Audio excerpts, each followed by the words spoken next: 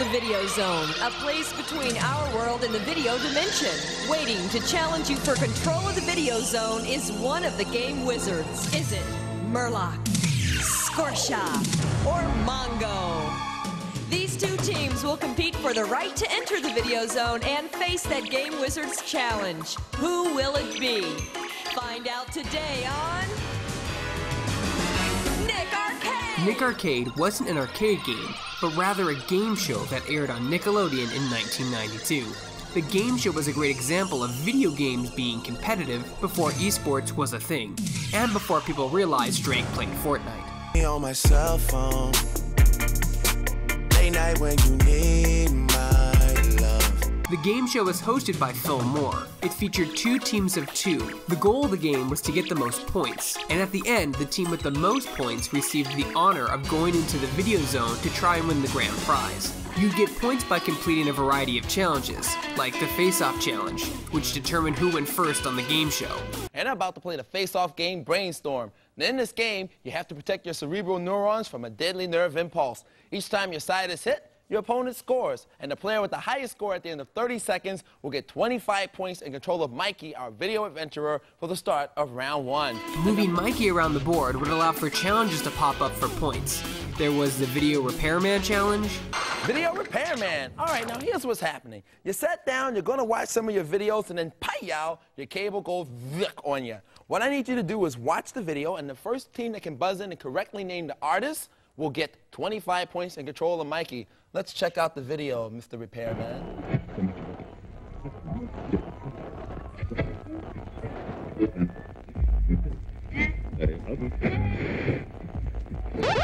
Red team. Mariah Carey. Mariah Carey. Let's take a look. Is it Mariah? All right. Someday as today, you get the 25 points. Ralph's doing a little dance there. Pop Quiz Challenge. Pop quiz. All right. Hands on your buzzers. The correct answer will get you 25 points and control of Mikey. It's a question about seafood. Here we are. Which of the following is not a type of raw Japanese seafood? Is it A, nagamaki, B, sushi, or C, sashimi? Yes, yellow team. A. A is nagamaki. That is exactly right. Yeah. Yeah. Nagamaki is cooked. It's a cooked beef dish. All right. Robot Vision Challenge. Robot Vision. This is another one of our video puzzles. Now, our Nick Arcade satellite has secretly intercepted our alien robot's transmission.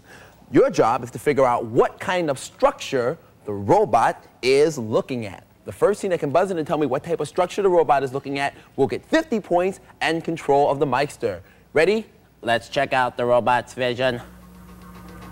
And remember, we're trying to figure out what kind of structure the robot is looking at. Yes, red team. A roller coaster? Let's take a peek. Is it a roller coaster? He thinks it is. And you know what? I think you're right. Yeah. Fast Forward Challenge. All right, fast forward. This is a video puzzle. Now check this out. We got our video on pause. I want you to write down how many water balloons you think this person can throw and hit the target in 30 seconds. Is it 3, 6, or 9? Write down what you think. The correct answer will get you 25 points. They're right, and they're discussing 3, 6, or 9. 30 seconds, throwing water balloons. All right, are you ready? All right, let's roll the tape.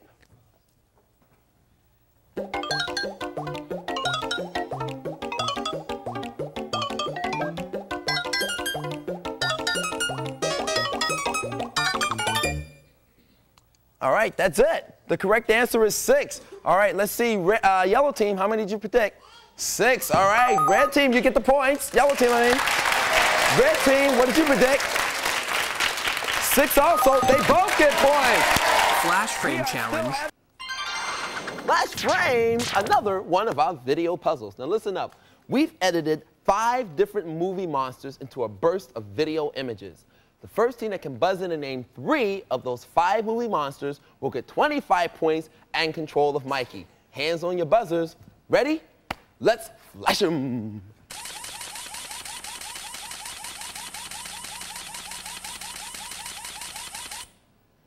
Okay, does anyone have a guess? Yes, red team. Holy crap.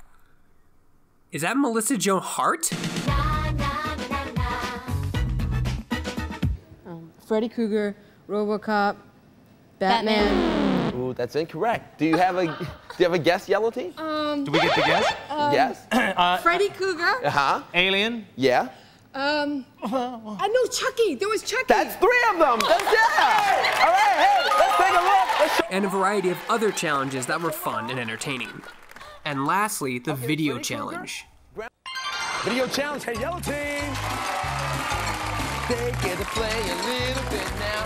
Videos in the ocean with me. All right. You know the scoop here? You're going to add some more points to your score, hopefully, and maintain control of Mikey. Who's going to be playing? Okay. Eric, you hang on to this.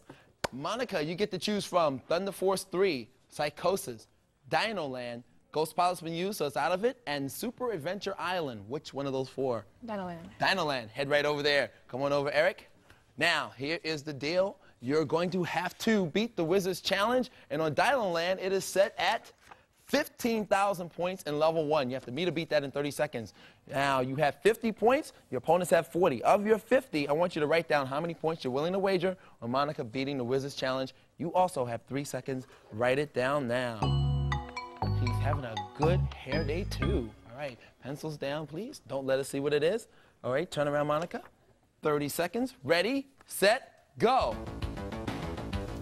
The arcade games on the show rotated and were sponsored by companies like SNK or Trade West. Some were Nintendo games on the NES, while others were actually real arcade titles. The goal was to control Mikey, the map avatar, and get to the last point on the map before the end of the show. Once a certain time limit passed, the winning team with the most points would be able to go into the video zone. This was where things got really innovative and interesting. Hey, Tracy, yo, Ralph, go bust the move on Mongo through those doors. Do it.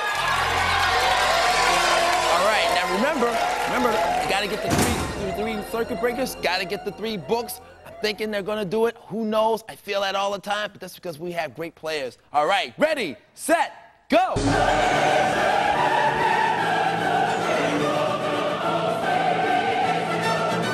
Now, as an 8-year-old kid, you'd think that the players are actually in the game. In the computer. However, this wasn't the case. The show used revolutionary blue screen technology to place players in game environments. The software was all created solely for the game show, and even though the game mechanics were pretty flawed in terms of hit detection, it was still an ambitious idea, especially for 1991, to which the show was originally filmed. The goal of the video zone was to beat 3 stages and get to the final boss fight for a chance to win fabulous prizes in the 90s. A ZoomTech 35mm autofocus camera zooms from wide angle to telephoto or anything in between. Has auto load, flash, wind and rewind, case, tripod, and film. The show only lasted for 2 seasons, but it was used in reruns for nearly 5 years. It was esports before there were esports, and it was actually pretty ahead of its time, in an era where video games were still considered to be children's toys. I enjoyed the show greatly, even though it didn't get as much attention as Double Dare. It's still a decent show with interesting and revolutionary ideas. For more videos like this and everything else gaming related, you're already in the right place. You're on Shacknews.com. You 2 are champs. Hey, come on back and see us next time. We're going to see what's going to happen with the next 2 people. I love giving stuff away. See you next time on Nick Arcade. Next time on Jack's Arcade Corner.